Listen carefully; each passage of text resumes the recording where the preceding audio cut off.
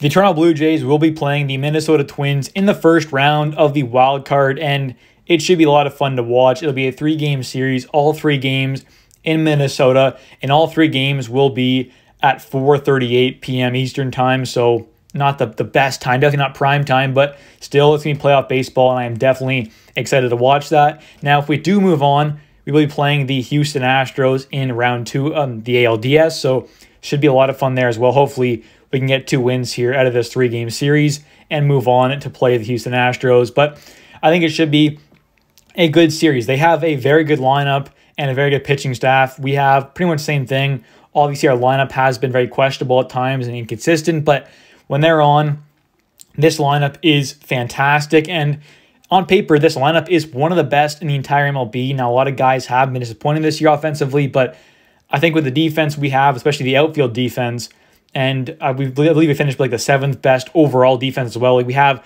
a very good defense, the best outfield defense.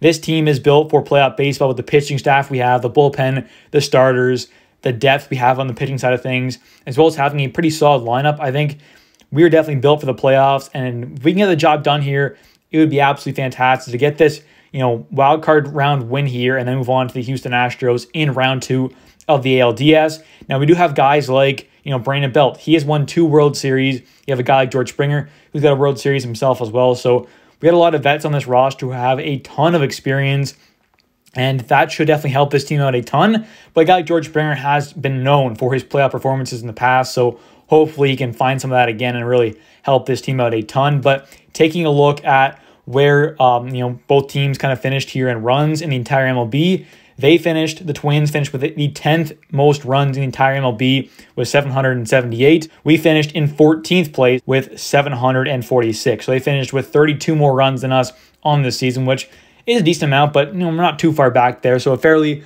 close lineup there, both top 15 offenses.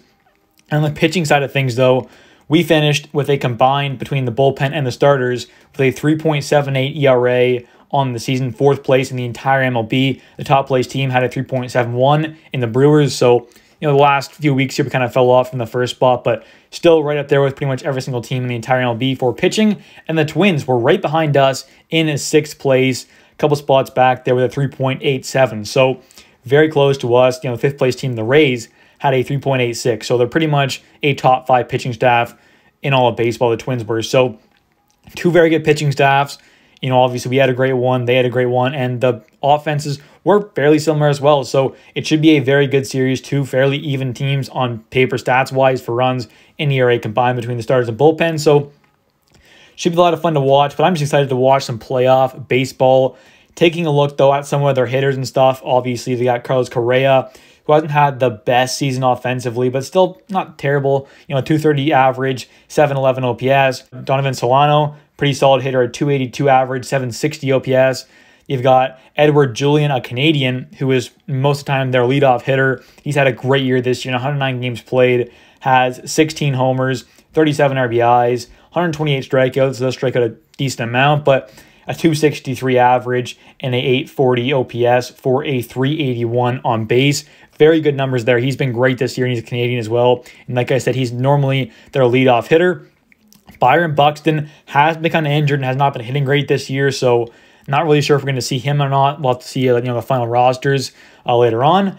Jorge Polanco, 255 average, 789 OPS, very solid numbers there.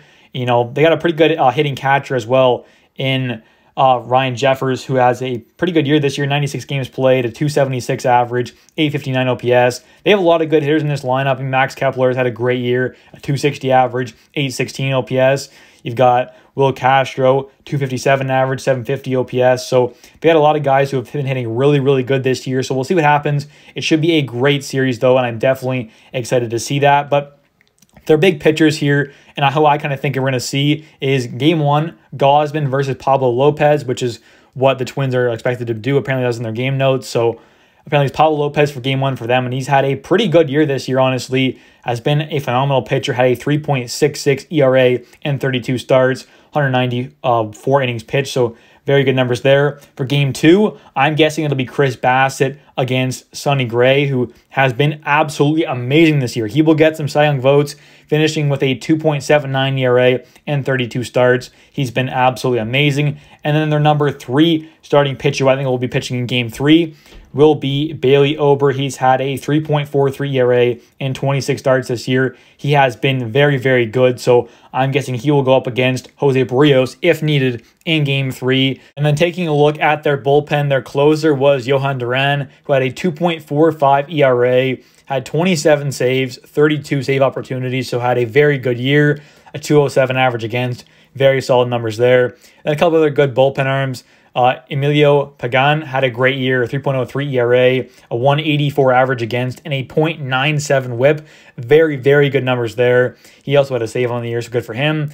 Griffin Jax had a pretty solid season, a 3.86 ERA, had 65.1 innings pitched, a 232 average against. Not bad numbers at all. And a couple other pretty solid guys. Like Brock Stewart had a .66 ERA and 27.1 innings pitched, had a 198 average against. Caleb Thibar, he had a 3.23 ERA, only 30.2 innings pitched, but had a 204 average against. So another really good bullpen arm. Cole Sands had a good year. They had a lot of guys who are just pretty solid bullpen arms.